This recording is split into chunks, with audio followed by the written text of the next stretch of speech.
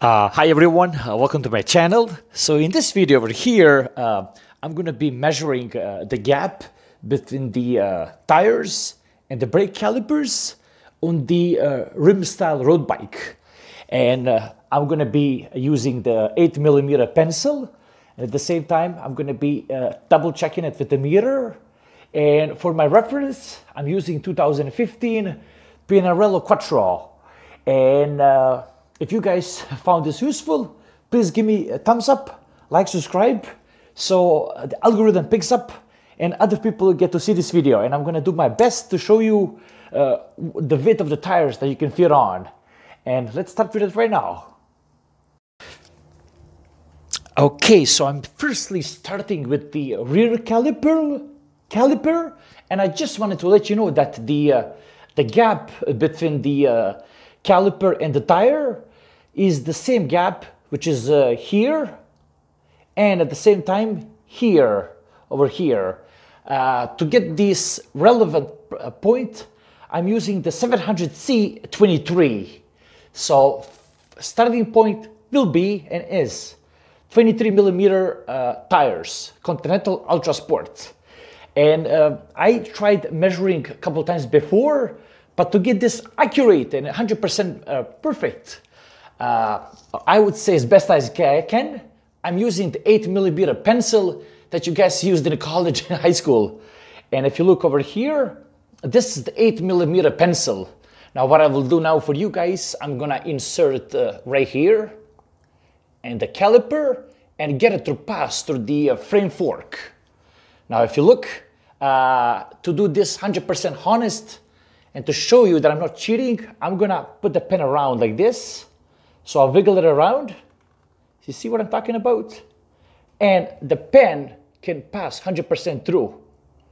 So this is, I'm touching the top of the caliper and it's kind of wedged in. I'm touching the tire. You see? I slide it out, and this is the 8mm pencil thickness. And you can confirm that by just checking over here. So you do have the 5mm, and if I put over, it's well over 5. And if you count the lines, it's 2 lines from the line here. So it's 8 lines, which is 8mm. So the gap that you have from the caliper here to here is 8mm, and I'm running 23mm tire. So 8 plus 3 will be 31. However, keep in mind, you do have to reduce a couple of millimeters here for the safety zone. So having said that, the 23 works beautifully, 25 would work, and I'm 100% confident that the 28 should work based on what I see here. Now let's go measure the front one so we can wrap this up. Okay, welcome back. So here we are at the front caliper, and I'm using the same method. I'm gonna be inserting in the front caliper the trusty pencil, and as I said, it's the 8mm wide. Now for whatever reason, I'm gonna pass through around here, so to show you that I'm not cheating. You see? So this is the 8mm pencil that goes right around the caliper, and it fits very similarly, it fits the caliper at the back.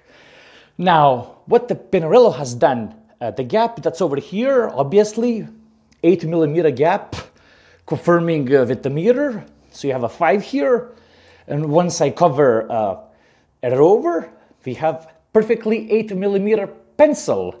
Now the 8mm gap fits through, and 8mm fits through here. Now what you have to keep in mind, that the Pinarello actually has made the fork to line up with the caliper. So if you look over here, it's going to be very hard to see behind the caliper. It does have a lot of gap here. My finger can fit.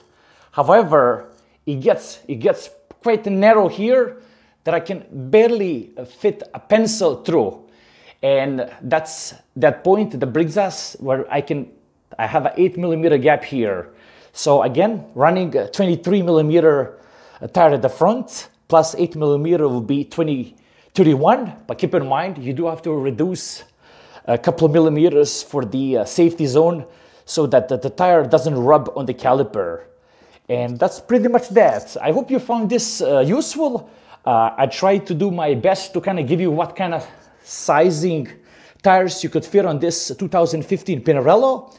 And that's pretty much that. Hope you found it useful. Like, subscribe, and take care.